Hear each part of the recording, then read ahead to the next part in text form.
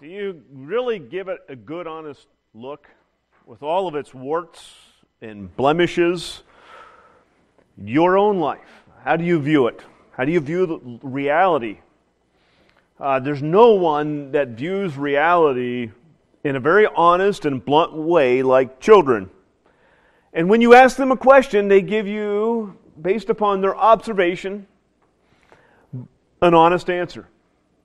Let me give to you just a few of those questions that were put before children and how they answered them.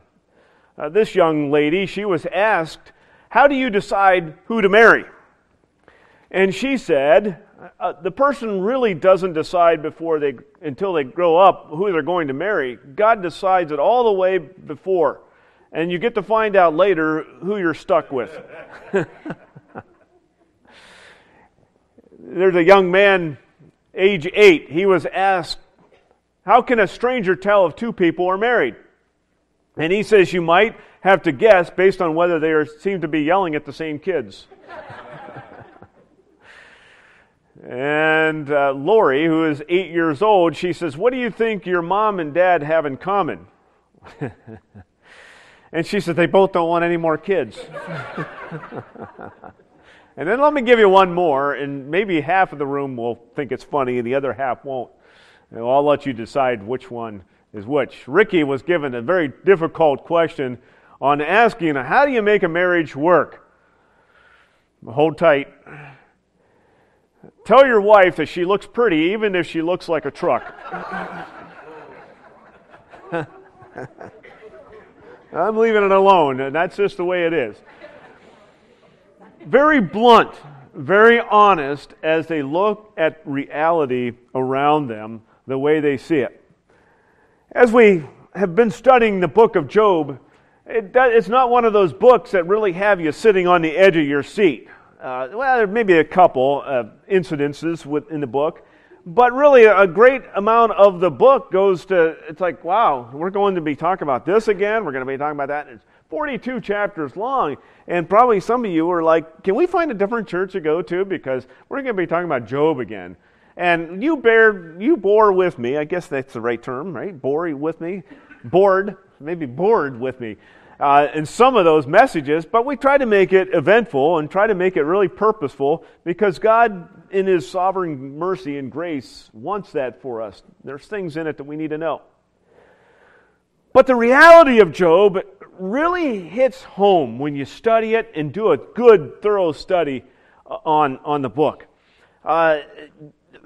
Life itself, all you have to do is just live a day or two on this earth, and you find out that life has a lot of struggles to it, a lot of suffering, a lot of pain. You go down the phone book and you see all of these doctors and psychologists and all of these medical professionals that just fill the phone book. It seems like we can't have enough doctors in our world because of all the trauma that we go through in our life. You go into the cities and you see the doctor's office and you see the huge medical complexes all around the landscape, and hundreds of thousands of people that are employed in the medical field. You go into those hospitals and you peek into some of those rooms and you see people that are just lying on beds, suffering, dealing with the difficulties of life. And that's not even to mention, you go down the road and think about the houses that you pass and think about the turmoil that's going on inside of those homes. And we understand that life is much about suffering, the difficulties of life. Now, lest you think that I'm here to give you a big downplay on the message, and I don't want to do that, all right? We talked about all these things. I want to kind of bring it on an upswing side. I want to think about just creating more vim and vigor in your life. I want to think about, as you think of the difficulties in which Job had and we have in our own life, and how we view those things, how do we move on from here? And I want to talk about those types of things, and it's going to require us to capsulate the book in a little bit better, in a more fuller way in one message. And you're probably thinking, well, why couldn't you have done that like 20 messages ago? Just give us the capsulated version of it. I know what you're thinking. But you really don't get the full measure when you do that. Hopefully this stirs up in your mind some of the things that we talked about, and it gives you ability to look at life and how to move on from here. So, without further ado, I want to talk about Job and the way he embraced the journey. And Job starts off on page 417 in those share Bibles. And as you turn there, we're not going to look at any long passages. We're going to look at different verses here and there that really bring out the points in which the book of Job seems to highlight in different areas. First of all, we need to understand one of the big points of the book of Job. It brings to the very point that we don't understand God. The reality is, we have no idea what He's up to. We think that we do. We think that we really have good theology, and we have it in a very nice, tight way, all bundled up. But yet something happens, and we're like, "Whoa! I didn't see that happening. What is God doing in my life?" And all we have to do is wake up in a day. And maybe the older you get, you kind of do this. But you kind of figure out where you're at in the world and try to figure out what day it is, and if you're in the bed, or whether you're out in the recliner, or maybe out on the sofa sleeping. You try to figure out where you're at, and then once you figure that out, your body kind of does a check, like your car does. It kind of scans the system, and if there's any problems, then it sends a warning light. Well, our bodies is kind of like that. All of a sudden, and you'll figure it out, some of you younger people, that there's all of a sudden a warning light that pops into your brain, like there is a pain somewhere that never was there before. Yeah, that happens. When you cross over that 50 mark, where's Alan at, right? Alan, yep, see that? He'll testify to that. You wake up and you're like, wow, what in the world is that? Or you swing your legs out of bed and you bear weight down on those feet and you're like, oh, that hurts. Yeah, that doesn't sound very optimistic. I wanted to be upside. That doesn't sound very upside. But when you go through the day, you don't know what's going to happen. Either the phone rings or you go to work and you find out that, boy, the day just didn't turn out the way you expected it to be.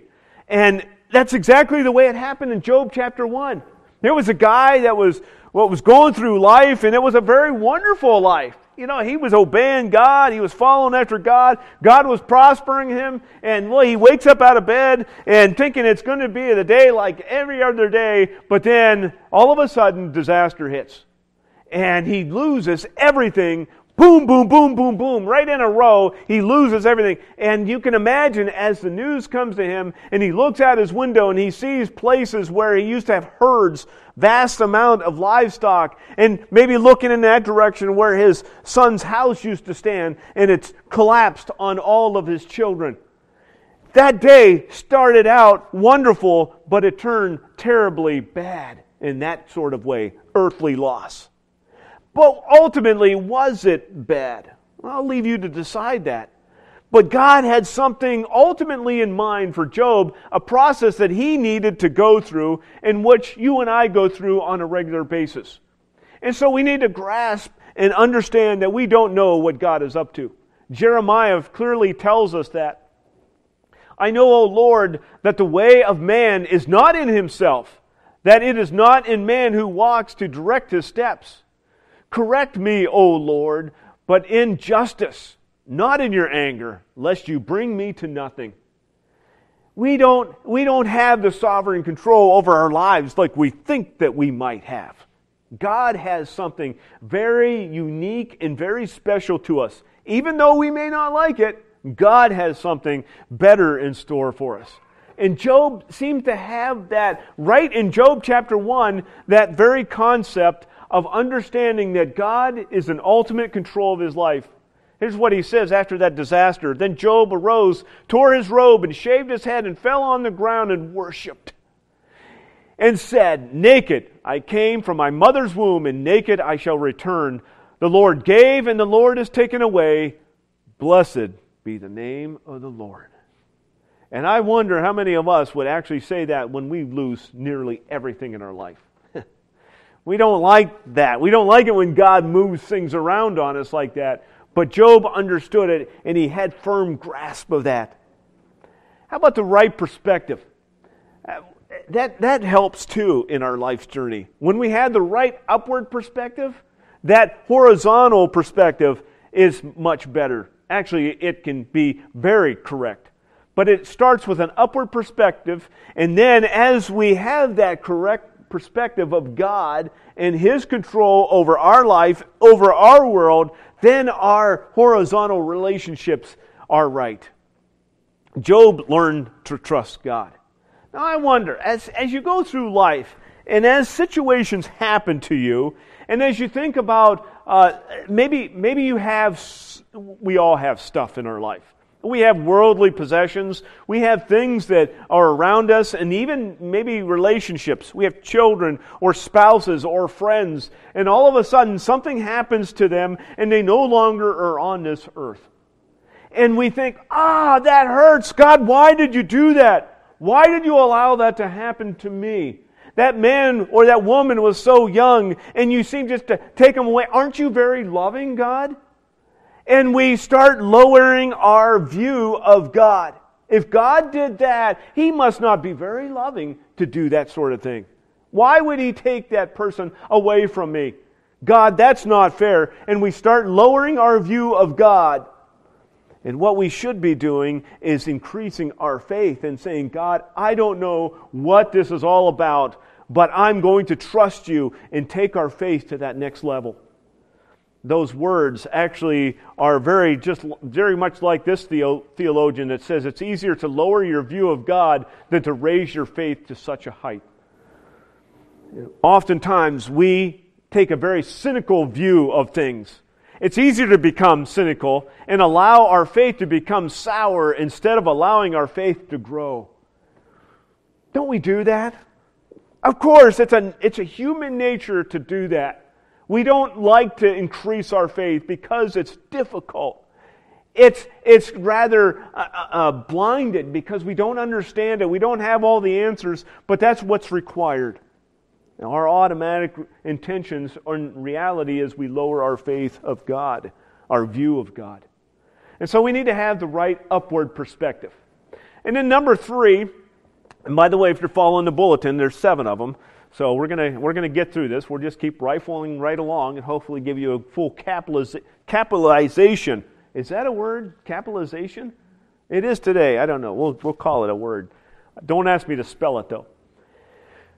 Wisdom towards right advice. We're not short on getting advice from people. You just ask somebody for their opinion, and they'll be more than happy to give it to you. And if you, we'll just leave it at that. But we need to have the wisdom for right advice. Job had some advisors. His first advisor was his wife. Now, I'm not against having a spousal advisement. I get that a lot. And 99.9% of it is outstanding. But once in a while, 1/10, she's not in, she is in the room. You were supposed to be in children's church. You were supposed to be downstairs. Never mind what I'm going to say about that. Erased all of that. But for Job, can I eat lunch with somebody today?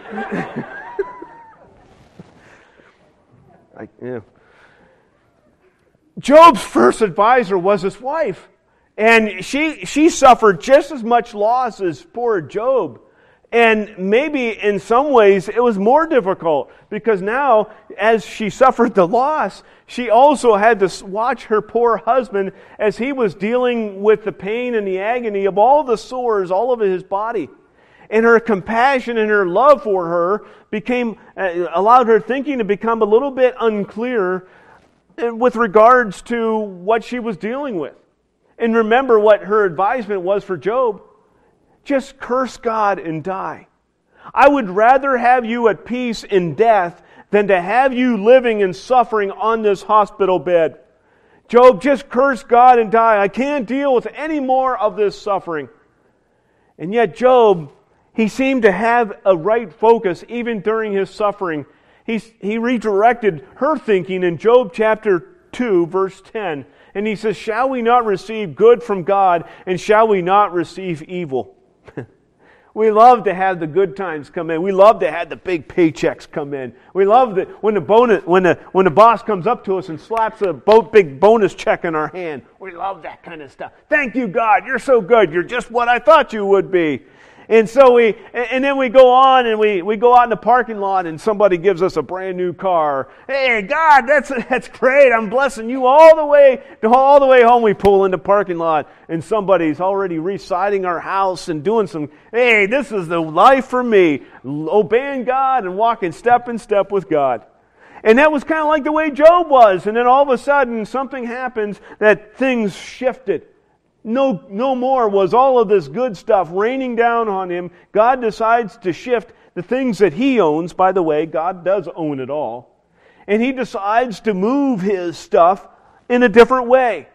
And God pulls some of it back. And it's painful when that happens. And Job's comment was, shall we not receive good from God and not the evil? If God decides to remove this stuff, I'm okay with that too. And he meant it. He was okay with a loss in his life. That's amazing. And then to understand what the right wisdom is towards receiving the right advisement. Number 4, sound theology studies our hearts. Do you find that to be true in your own life? There was a young man that was standing outside or inside his living room and looking out the big picture window out at the yard, and the rain was just coming down in buckets. It was just pouring down. And he was standing there and he began starting to worry a little bit as the water was puddling up in the backyard. And he said to his slightly older sister, I wonder if the backyard's going to flood. I wonder if the flood water is going to raise up and it's going to flood our basement out. What if the whole community, what if the whole world floods again? If it keeps going like this, it's going to flood everything. To which his sister says, nope, won't happen. What do you mean it won't happen? Look at the way it's coming down. It's bound to happen. It keeps this up. It's going to flood. It can't help but to flood. Nope, won't happen. Genesis chapter 9, God says that it won't ever happen again. And as a matter of fact, he just didn't say it. He put a sign up into heaven. Remember the rainbow? Remember the rainbow that shines up in the sky every once in a while? That's God's promise that it won't happen. To which the boy says, you took a big load off my mind. Sound theology does that. Because he understood, he was able to grasp the very words, the very true sound words of what God says, and it was able to anchor his heart. And Job did that for his wife. He did that for her, and it calmed her shaking, unsettled heart. Isn't that amazing how God's Word can do that? I don't know if you've ever had the opportunity to visit somebody in a hospital, visit somebody in a nursing home, and you share with them God's Word. And even when they're laying there in bed and they're kind of like, we get that way sometimes when we're dealing with some stuff or medication, that sort of thing. We're kind of half in and half out of it. But then all of a sudden you open up the Word of God and you start reading it. I've seen this more than once. It begins to just kind of, they stop that blah, blah, blah, blah, blah business and they listen. And it just kind of has a soothing effect. I've seen it happen more than once. It's just quite amazing. And no doubt this settled Mrs. Job. You didn't hear her again, back from her again. She must have been able to deal with things from there on out. But it brings us to point number 5 that I want to share with you this morning. Good friends know when to come. And might I also add, they also know when to leave. I think after the first 7 days that these 3 friends that came to Job, I think that they probably should have packed up and gone home, and they would have been marked down in Scripture as some of the best friends ever. They sat with Job for 7 days, and their purpose was to show him sympathy and comfort. And out of their love, they did that. They dropped whatever was going on in their life, and they came to Job's side, and they sat with him for 7 days. Those are good friends. How many times have you sat with a friend for 7 days and not said anything? That was wonderful. They did that, and Job needed that. That was vital for his life as he began to suffer these difficult tragedies that were happening. I call them tragedies because that's the way we view them. But early on in those days, that was crucial for Job to have that. Good friends know when to come. And then number 6, try wearing their shoes for a while. We think that we know what's going on in their life. We're very good at being doctors and psychologists and things like that. And we come to their bedside, or maybe we sit across from them in a chair, and we sit there and we think that we got them pegged to the T. We think that we know every little thing that's happened in their lives that's brought them to this point. And we're very good at that. And just ask us, go ahead, just give us a shadow of a hint that you want me to say something. And boy, I'll give you my prescription. I'll pull out the pad and I'll tell you exactly why you're in the condition. If I was you, I would do this way. Job's friends turned out to be like that. After the first week, they were very good at really understanding what they thought Job was going through. But we can't know. It's an impossibility for us to understand what the person is going through. And it was the same way with Job's friends. It's just like Sunday afternoon. Some of you sit around the television, maybe not anymore, probably another sport that's going on, hockey or something. I don't know what's happening in the sports world.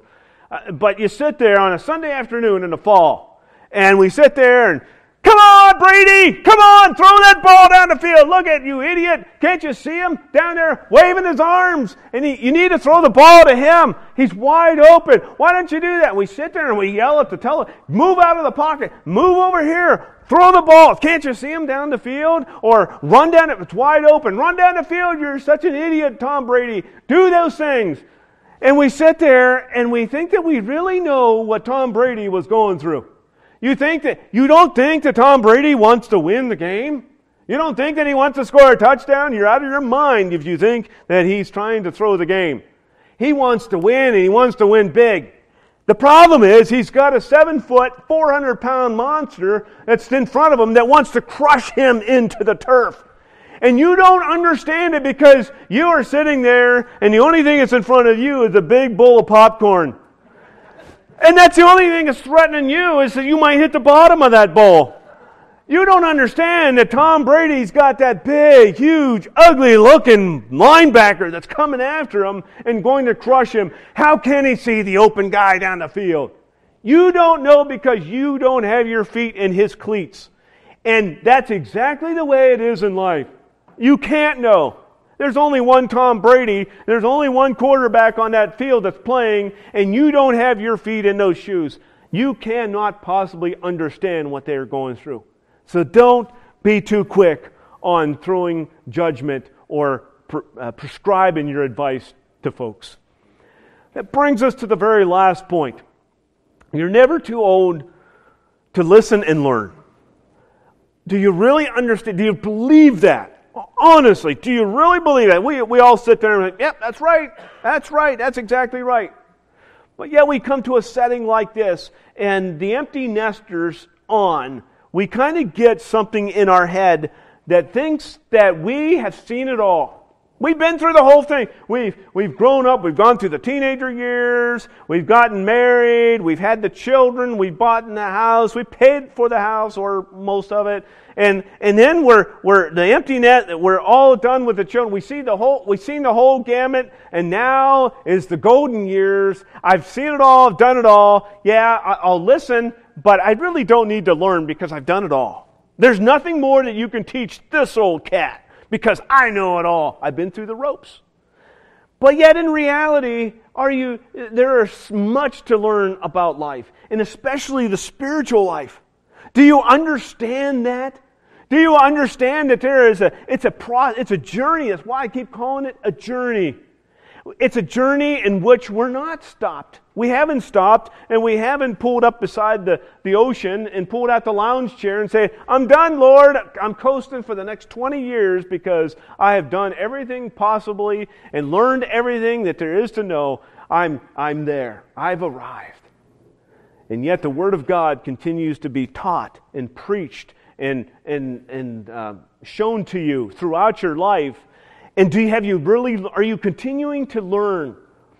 Job was 60 to 70 years old when the end of this book comes about, when the Word of God came to him and God spoke to him, and he was broken. And the Word of God was able to pry open the doors of his heart and to be able to search back into the nooks and crannies of his heart and to show him, to expose the very reality of some things that are not quite right. And God did this even in this older man's life. And he was receptive to the Word of God. Did you hear that? He was receptive to the Word of God. And he responded to the Word of God. He responded to the Word of God. And that's where it's most important. Because we sit here and we listen, but oftentimes we don't respond. Well, we heard that one all before. But, I didn't hear the one about Brady. That was a pretty good one. I learned that something new. The Word of God is speaking to your heart. He does that. He convicts you. He shows to you the errors of your ways, my ways, and this sin nature keeps creeping in on us before we know it, and God continues to expose His Word to your life. And we need to respond to that, yield to that, repent of our ways, and God will fill us with grace and mercy. As that goes out, He fills us with His grace and mercy, and we experience the freedom and the peace that you and I long to have. So we capsulized the book. And we did it in under 30 minutes. Can you believe it? How do we apply this? How do we apply something like this? This capitalization. That's a great word. I learned something new today. How do we apply that to God's Word as we think about the whole book and apply the reality of things to our own life? What have you learned about yourself through these several weeks of studying the life of Job? Hopefully, along the way, each and every one of those messages, you have learned something, and God has done something very significant in your life, and you have allowed the Word of God to have its effect in your life. And through that process that the grace and mercy has filled in, and you experience peace now that you've been longing to have. Have you really taken a good look at yourself through all of this? It's important to do that. But even more important, it's the response. Have you responded to the Word of God? I've called you to respond to that week after week. And have you done that? Have you spent time during the week in asking God, pouring yourself out before Him, and God, do something significant in my heart. Convict me of the errors from the ways that have departed from keeping you as the center of my life and allowing the sovereign grace and mercy to fill me and permeate me. Have you done that? Have you gained a better hold and grasp of the life that you are now living in? You and I live in this ugly world filled with sin. With all of its warts, with all of its blemishes, with all of its pain, with all of its suffering, and difficult days are in front of us. It happens all around us. It even affects us personally. It happens. And it continued to happen in Job's life. Even after Job 42, he lived in a sin-filled world. But what goes on in the inside, we can deal with. We can deal with that in a very real way. So how do you view the situations that come into your life? Do you allow God to use those as an opportunity? Or do you think, God, those things that you put in my life, that's nothing but an outrage. I don't want that in my life. Have you been able to embrace the sovereign control of God in your life through the book of Job? I hope that over this next week that you're able to sit down with your notes and hopefully you saved them all from your study. I should do that one time. After I get done with the series, to see who has all the notes and give to them a prize or something like that. And that would be interesting. Nah, I spilled the beans and now I can't do that. But really, even if you haven't, take these notes from today. The capsized notes, the Reader's Digest version that you're getting today. and review them and ask God, get alone somewhere in a quiet place and ask God to have His effect in your life, in the way you view life, in the way you allow Him to control your life in the situations in your life. Is it truly marked by someone like Job, as he just completely, openly, and honestly repented of his ways and surrendered his life to the ultimate control of God? I hope that that's the way you view the book of Job. We've got one more week of the book of Job. And today's message was taking a good look at ourselves. Next week, we're going to take a look at what we have learned from God, about God in next week's message. So think about how the book has affected you and what you have learned about yourself, and more importantly, how it has changed you. And I would challenge you to expose yourself to that and respond. Why don't we stand, and I'll close this in a word of prayer. Heavenly Father, we want to just thank you again for the book of Job, and thank you, Lord, that we find a man that he wasn't perfect by any stretch of the means. And he was a man that when he encountered the Word of God, and I think that's probably the biggest highlight of the book. It's right there in Job chapter 42, where you've exposed this man and he repented. He reacted to the Word of God, and he repented. And you've allowed the grace and mercy to fill his heart and his life. And it even showed the way he responded to his friends and the way he forgave them. That's got to be the best part of the whole book. And God, I know that we are filled with things that interfere with our life, interfere with our relationship to you. And God, help us as we review these notes this week, that we would just get alone with you and ask you to show us and to cleanse us, so that we may gain the peace as Job gained in his life. Thank you, Father, for these things, and may you be glorified. And we pray in Christ's name, amen.